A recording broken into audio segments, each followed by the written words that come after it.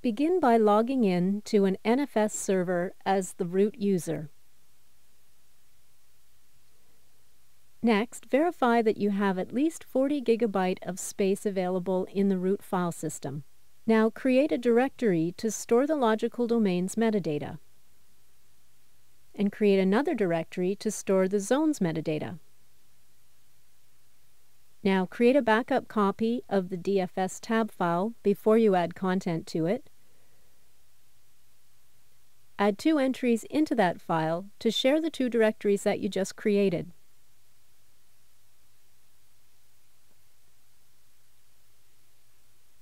Share the file systems listed in the DFS tab file, and now verify that both directories are shared.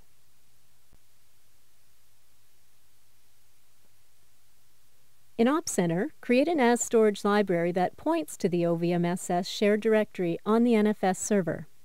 To do this, open the Create New NAS Library wizard.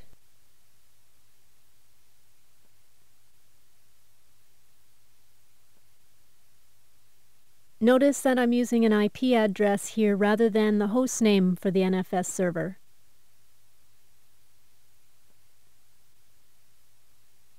And let the job run.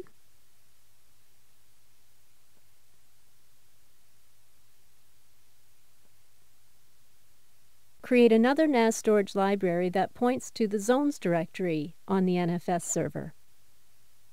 You can follow the same steps as before.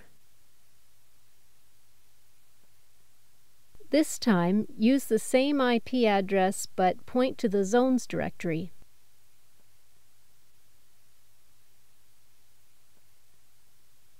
And let this job run.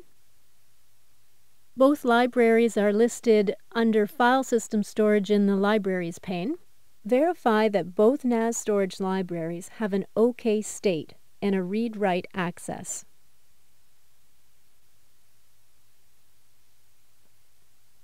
Associate the 2 libraries with the virtualization server, which in this example is named T2A01.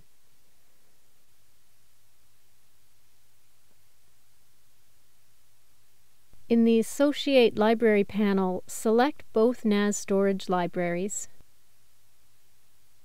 and let the job run.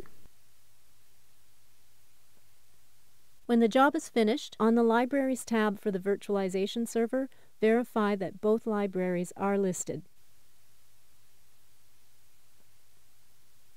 The NAS storage libraries are now ready for a logical domain and zone. I'm Jody, thanks for watching.